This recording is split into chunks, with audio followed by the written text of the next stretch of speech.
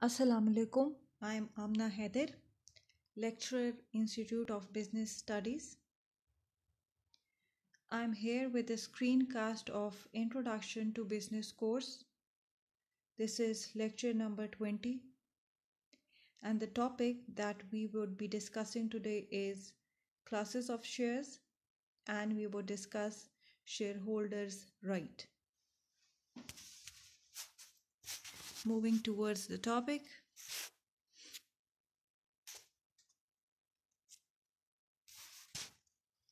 So in today's lecture, we would discuss classes of shares.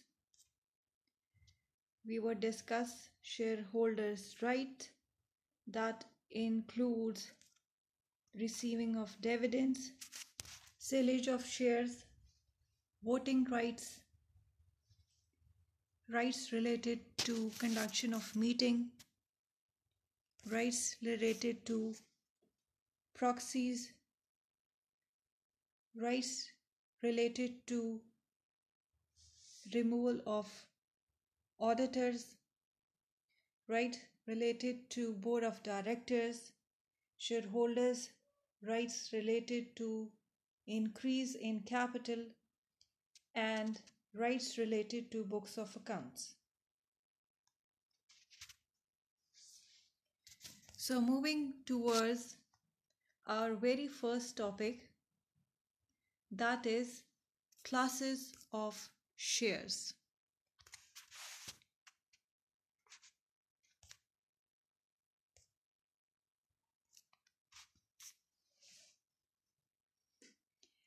This topic is in continuation with our previous lecture. I already discussed equity shares in my previous lecture. Today, we would be discussing preferred shares. So, preferred shares are those securities that represent the ownership in a corporation and that have a little priority claim over the equity shares. We can also call equity shares as common shares on the company's assets and earning. So we said that the preferred shares have priority over common shares on company assets and the earnings. So these preferred shares are a bit senior than the equity shares, but are relatively juniors to bonds in terms of claim on assets. The holders of preferred stock are also prioritized over holders of common stock in case of dividend payments.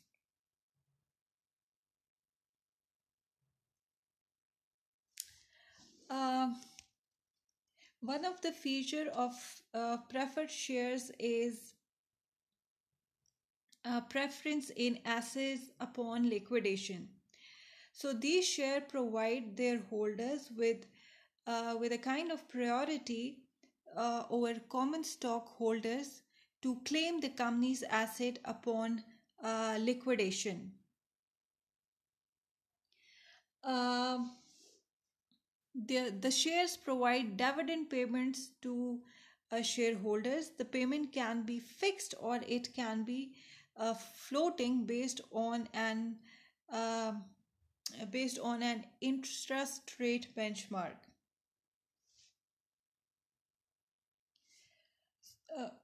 Preferred shareholders have a priority in dividend payments also over the holders of the equity shareholders. When we talk about preferred shareholders, the shares do not assign voting rights to their holders. However, some preferred shares allow its holders to vote on extraordinary events.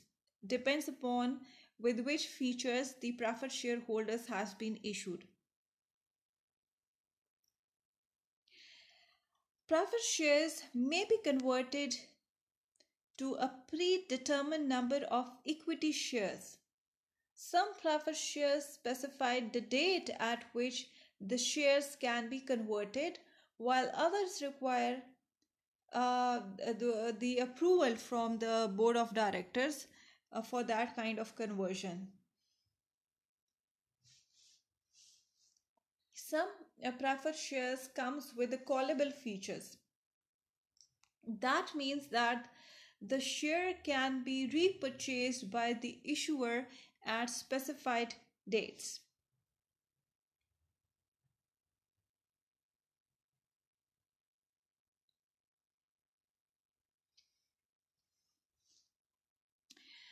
So, the advantage for corporation to issue preferred shares is that they do not force the issuer to pay dividend to shareholders. For example, if the company think that they do not have enough funds to pay dividends to the shareholder, they can just defer the payment. So that is one of the advantage preferred shares provide to the corporation.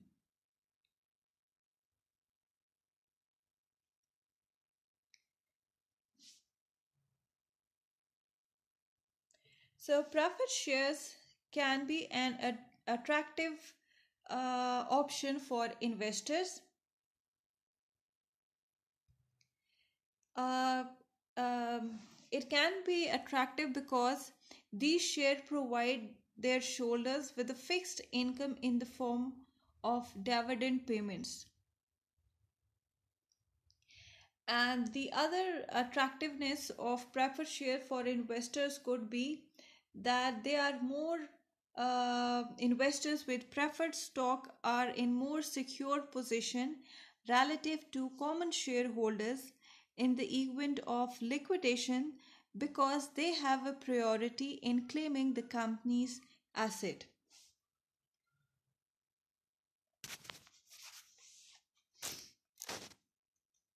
So moving towards our next topic, that is rights of shareholders.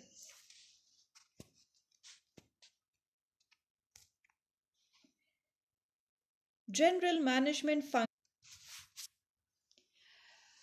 In public corporations, ownership and control are somewhat separated. The shareholders own the company through their ownership of its stock, but power to manage is vested in the directors. In larger corporation, most of the ownership of the corporation is diluted across its numerous shareholders, many of whom have no involvement with the corporation other than through their stock ownership. On the other hand, the issue of separation and control is generally irrelevant to closely held corporation, since in many instances the shareholders are the same people who manage and work for the corporations. So shareholders do retain some degree of control. What type of control? Like they can elect the directors. Um,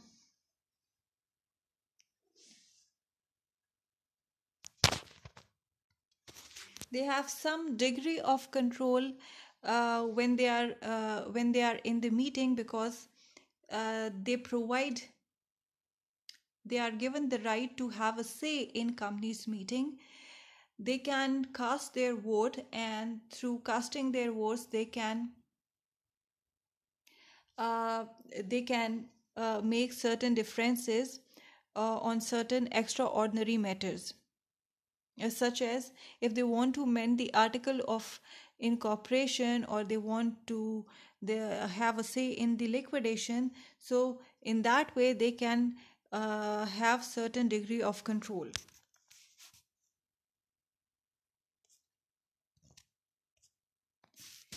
The next is entitlement to receive the dividend.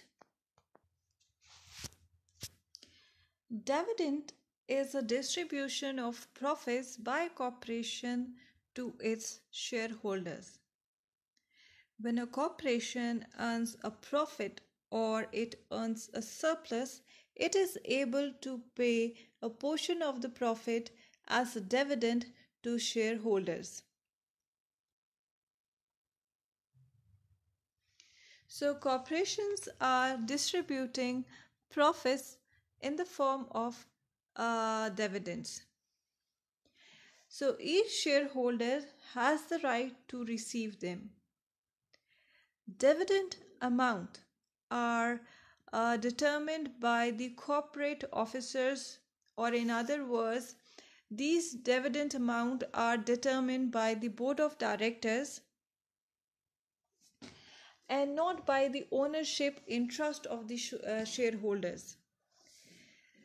The dividend amount can fluctuate on yearly basis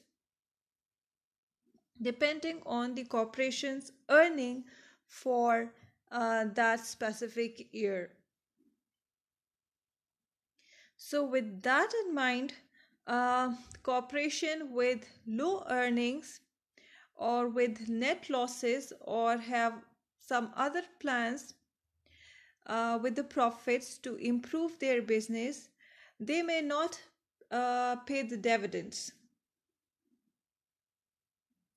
However, corporation must pay every shareholder a dividend if they are distributing them, and cannot select just a few to pay profits and neglect the rest.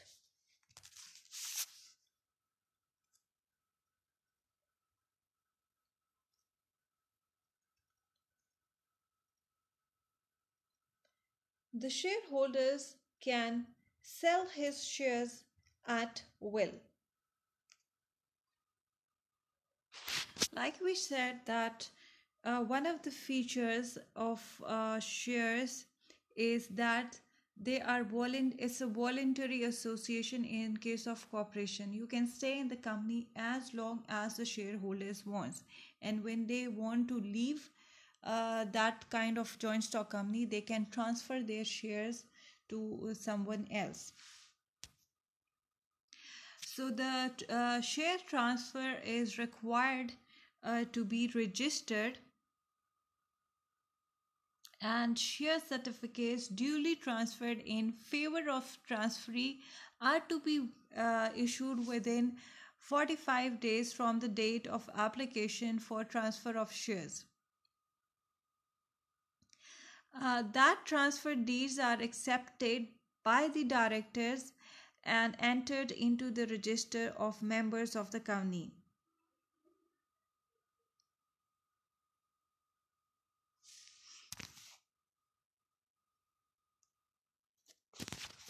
So the Company Act regards the share in a company as as a movable property, and it empowers every shareholder to transfer his share in the manner that is provided in the articles. So the basic objective of establishing public company is to make the shares freely transferable. This is not a right conferred by the article, but it's a power cast upon every shareholder by the express provision of Companies Act. So even the article cannot take away this power altogether, but can impose reasonable restriction regarding the mode of transfer.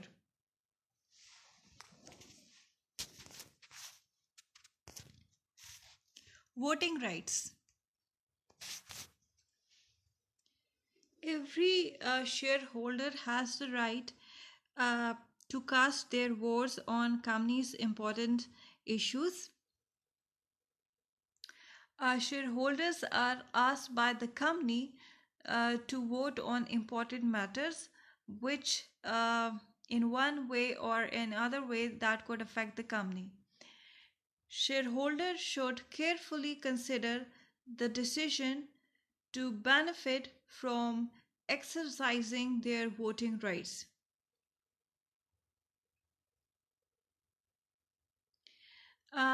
Every shareholder has votes proportionate to the paid up value of shares carrying voting rights held by him.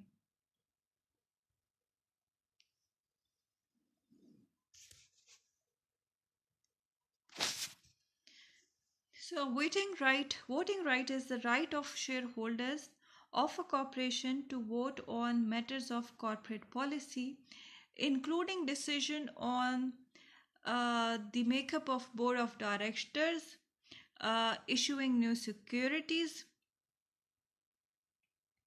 initiating corporate actions like mergers or acquisition, approving dividends, etc. It is common for shareholders to voice their vote by proxy also.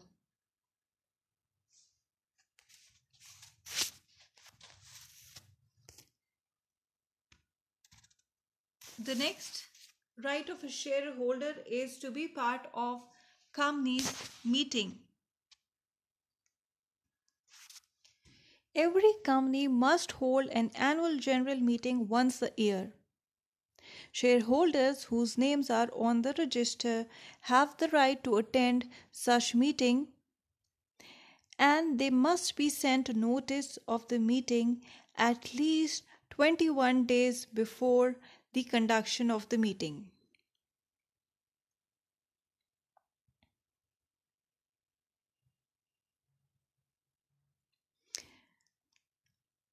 All the rules regarding the meeting, all the information regarding the meeting about the date, location, agenda, the issues to be decided at the meeting, all these things must be sent to the shareholders before conduction of the meeting.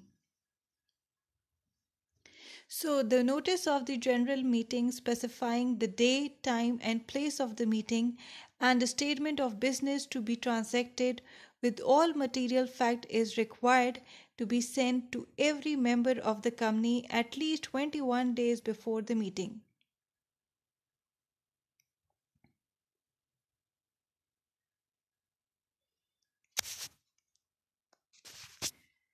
So the corporation must hold at least one meeting of shareholder each year. The board of directors or shareholders representing at least 10% of the stock may call a special shareholder meeting at any time unless a different threshold number is stated in the article.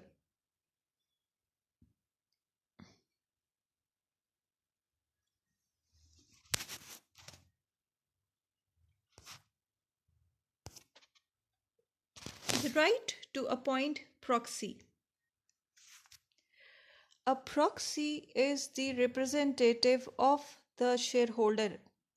A proxy may be a person who stands in for the shareholder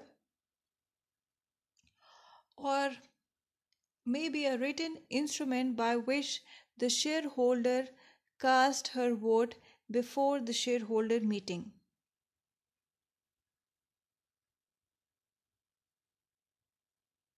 Proxies are usually solicited by and given to management either to vote for proposal or people named in the proxy or to vote however the proxy holder wishes.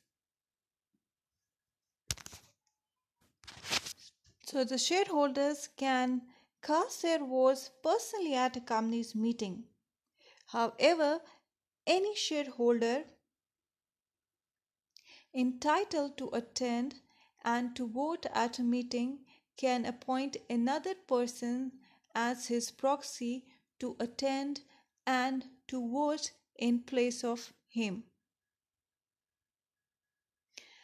Such a proxy have the right of attending and voting at a meeting as available to the shareholder.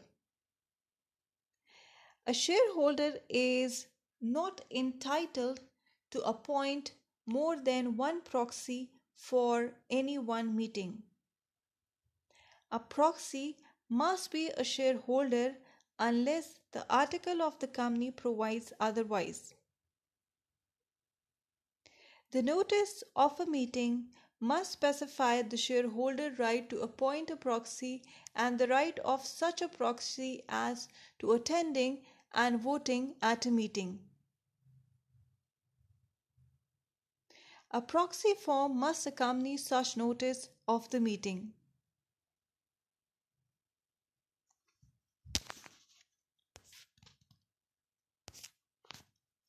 Right to appoint and remove auditors.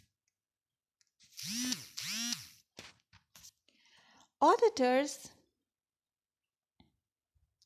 are external accountants uh, who are appointed by the company to check out their financial statements. The first auditors are usually appointed by the directors within 60 days of incorporation, subject to certain provision, who stands retired at the conclusion of the first annual general meeting. However, if the directors fail to appoint first auditor or auditors, the members in general meeting may appoint first auditor at the meeting. The remuneration of the auditor appointed by the member is also fixed by the members in the annual general meeting. Members can remove the auditors through passing of special resolution in a general meeting in accordance with the procedure laid down in the Act.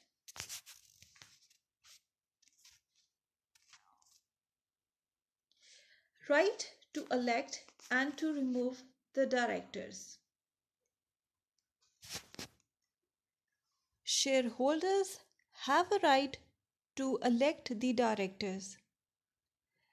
The shareholders, as the owner of the company, elect the directors to run the business on behalf of the rest of the shareholders.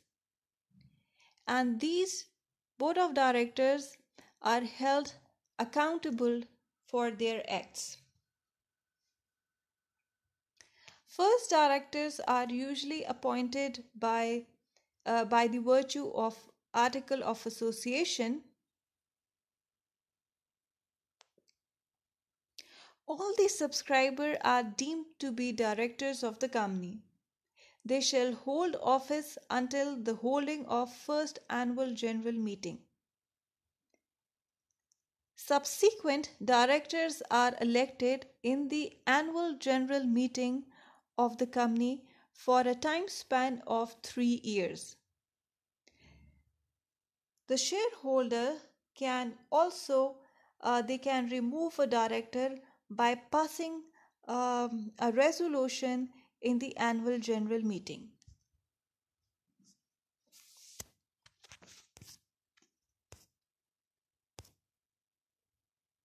Increase capital.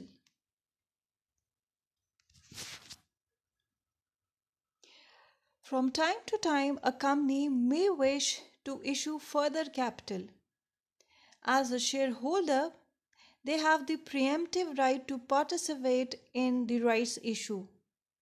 This is where the company asks the existing shareholder if they want to buy new shares in the company in proportion of the existing shares held by each member. Such offer is made by a notice sent to the members specifying the number of shares to which the member is entitled and prescribing time limit within which, if offer not accepted, will be deemed to be declined. The company sends the prescribed circular to the members along with the notice making the said offer.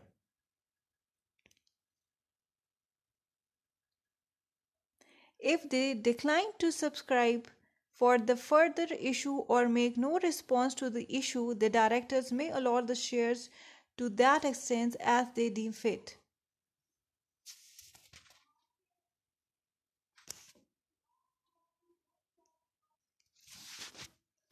Shareholders are legally entitled to inspect the records of the corporation in which they hold shares.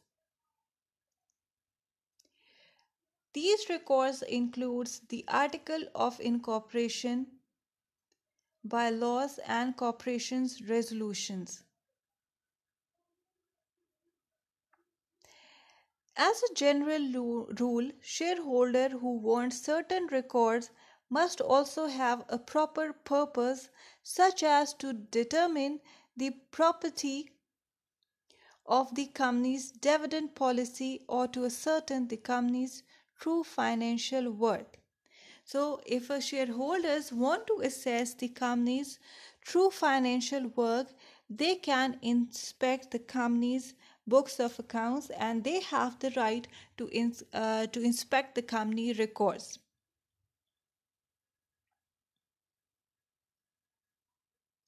A shareholder motivation is an important factor in knowing and in determining whether the purpose is a proper one or is a legitimate one.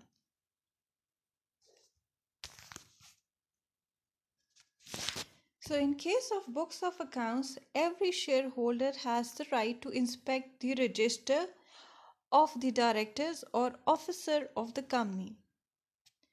The shareholders have the right to inspect the contracts, the arrangements, and appointments having directors' interests. Shareholders also have the right to inspect the copies of instrument creating mortgage and charges and company's register of mortgages.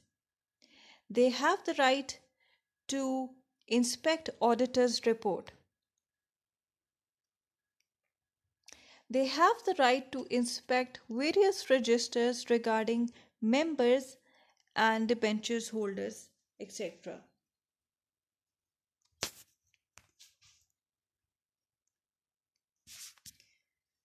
So now we will conclude our today's lectures. As the owners of the company, the shareholders have a unique relationship to the board and with that of the management. They must rely on board of directors whom they elect for managing the affairs of the company using their right to vote at shareholders meeting.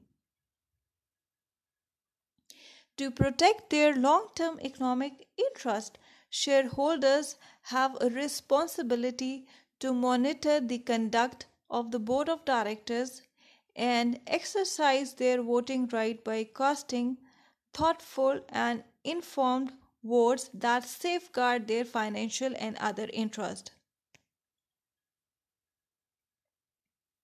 Although the effective exercise of voting right is the key mechanism by which the shareholder can play a role in the governance of the corporation.